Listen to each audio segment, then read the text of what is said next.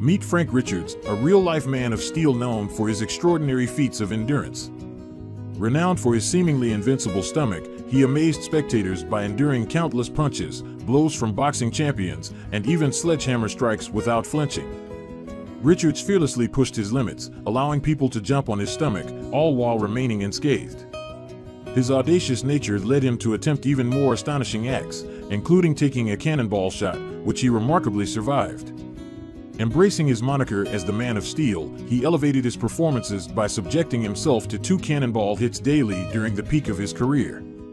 Tragically, Richards passed away at the age of 81 in February 1969, leaving behind a legacy of unparalleled resilience and an indomitable spirit.